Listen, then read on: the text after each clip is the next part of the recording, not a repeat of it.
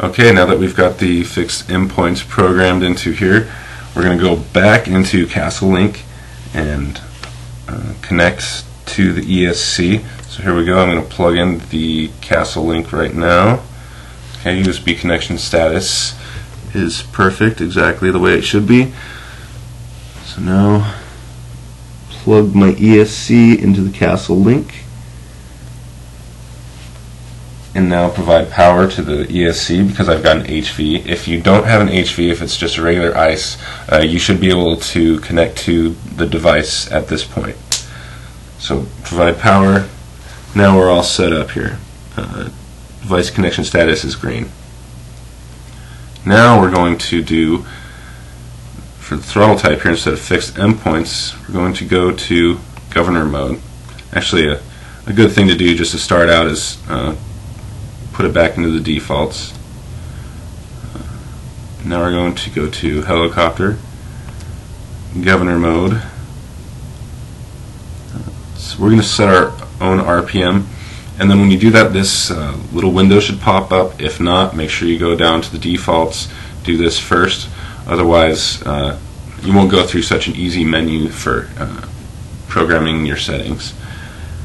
So we're going to click OK. We're going to come in here. Our setup, I'm using LiPo batteries, nominal voltage 3.7, and I'm actually using 12 in series. So I'm doing a 12 cell setup, 44.4 volts. Okay. Okay, pinion I'm using 15 over here. Number of teeth on my main gear is 170, and alternatively you can just enter the gear ratio instead. KV of the motor, we already went and learned that at readyheli.com, looking at, and we know that our motor itself is a 630. We also found at ReadyHeli that we have 8 poles in this motor, and we wrote that down here as well. If you don't know this information, you can usually find it on the specifications for whatever your equipment is. Click OK. And then these other settings, right now I'm not going to talk about the auto rotate enable. We're just going to do a regular setup with governor mode, and we're just going to have a normal throttle cut. Otherwise, auto rotate enabled, you can set it up so that you have a throttle cut, but it still maintains a little bit of head speed so that you don't have to spool up slowly. I personally like a nice slow spool up rate. I'm going to go to a custom of 3. Head speed rate change.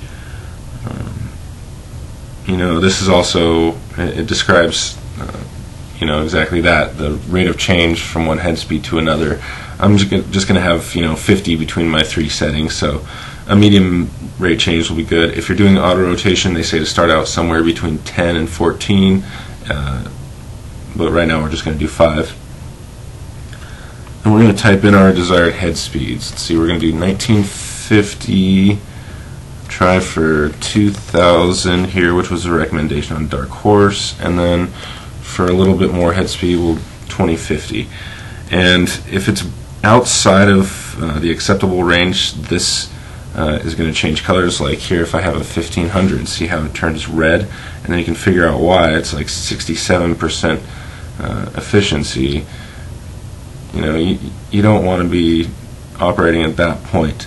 They say in the instructions, the recommendations is between 90 and 92%.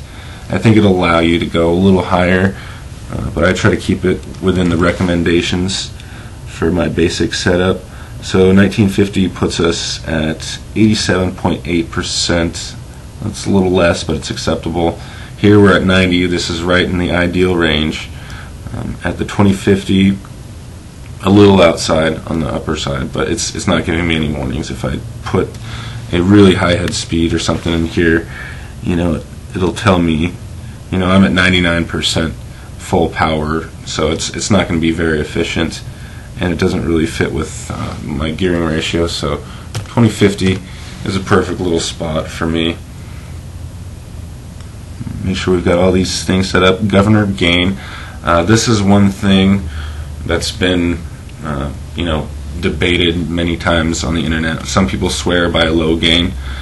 You can either start out low and try, and if you start getting your head speed bogging, then you might want to bump it up. If you see like chattering or your tail's wagging, you might want to bump it down. You can either try it that way, or you can just set it high at first and click it down one click at a time until you have no wagging or chattering. Right now I'm just going to start, in this example, start with the low 15. And then make sure we update over here. Click update. OK. Brake. Oh, one thing it also says here, use a flat 30 throttle curve for this RPM. So in your normal mode, you're going to have 30, 30, 30 all the way across.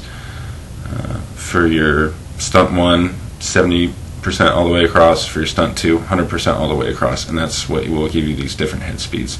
For me, I do 0, 30, 30, 30, 30, so I can start out with low stick, have it in normal mode, and then spool up and then get to this head speed at first. It's just a matter of personal preference. Brake, you're not going to really change anything here. Cutoffs, we know I like to just go with the auto lipo. If you want to pick a specific voltage for the whole thing to cut off, that's up to you. I prefer the auto lipo at 3 volts per cell. With the setup I'm doing, it's a 12 cell T-Rex 600, so it's not going to pull a lot of current. If you've got like a 160 amp ESC and you might need to pull 140 amps, turn it to insensitive. I'm just going to have it at normal. And cutoff, we don't want a hard cutoff, we want it to be soft. Make sure we update status again. Over here at the motor, I just do the medium default start power.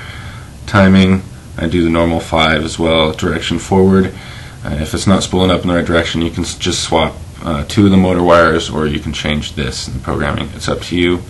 I'm running an outrunner motor. Some people have tried different pulled width modulation rates, and some people I've seen actually 8 kilohertz I think on this motor, and they get some efficiency.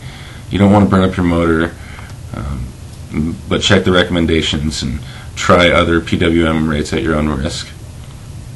Gonna make sure I update this. Go to the other. I want the power on beep enabled. For the logging, I just log everything, whatever the default setups here, and software. If there's newer software for what you've got, it'll be available and you can update it here. So just make sure we got one last little update going, and then just to check and make sure we've got everything programmed, I'm going to come in here and read the settings. So this is going to make you read the settings from the ESC that you've currently got. Read them successfully, and you come here and you'll see these head speeds may have changed a little bit. You may have to adjust them, but these are close enough to what I was going for. Everything's set up the way I had it. Governor mode, brake, cutoffs, motor, other, all that stuff. So it looks like we're all programmed and all set to go.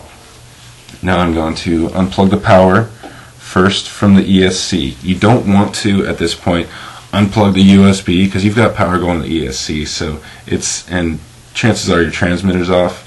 So whatever your default sticks were in the transmitter, if you just unplug the USB now, it's going to ARM and set up in that mode. So you don't want to just unplug the USB. Make sure first you unplug the power, okay, and then the device connection is going to go away, and then at that point you can unplug the USB.